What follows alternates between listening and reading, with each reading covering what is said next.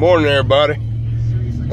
This is a follow-up from my Yellowstone video. I mentioned probably about a month or so ago about a new show that was coming on called Yellowstone Live, and with all the talk of possible Yellowstone eruption and the earthquakes and all that, I just wanted to rehash.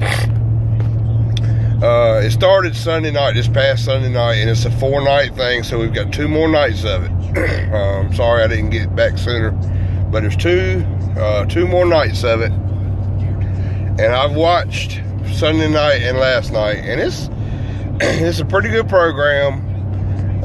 They're looking more, it's on Nat Geo at 9 o'clock if you want to watch it, and they're looking at it more from a wildlife point of view and a scenery type thing. They're showing the different mineral springs and the bison and the elk and the mule deer and the beavers and all that stuff. It's more of a Animal Planet type thing than it is which I reckon Nat Geo does look at wildlife, but it's more about the life in Yellowstone than it is about the volcano.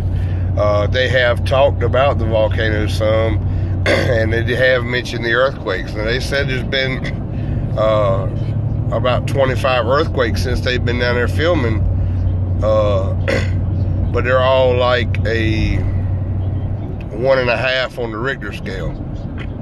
They call them microquakes. They can't really feel them. You know, it's just the seismographs will pick it up, but you can't actually feel the earthquakes. So there's a lot of videos about there being, you know, 25 to 50, even 100 earthquakes down there a day, but they're all very, very small, and that's just where the magma's moving underneath the volcano. It doesn't really symbolize anything, but that's what it said on the TV. Now, you know, you're not going to get the full story on TV. Could those guys be telling the truth? Yeah, they could. Could they be fudging the facts a little bit to keep everybody calm? Yeah, they could be doing that too. You know, who knows? I'm not there. I don't have any seismographs that show me that stuff.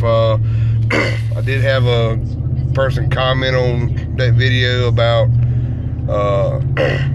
there's a website or something you can go to and watch the seismographs and look at the charts, and it shows you what they've been reading.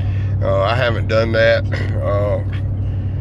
You know, I'm not doing any kind of speculating. I'm just giving my opinion, and I don't really have time to be doing as much research as I need to do to be able to make a video that tells y'all what is and what isn't happening. But the show's pretty good.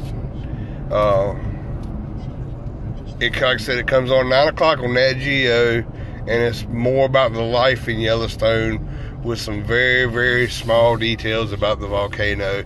And for the last 2 nights, they've showed the big mineral spring with the different rainbow colors and Old Faithful. They've really stuck to Old Faithful.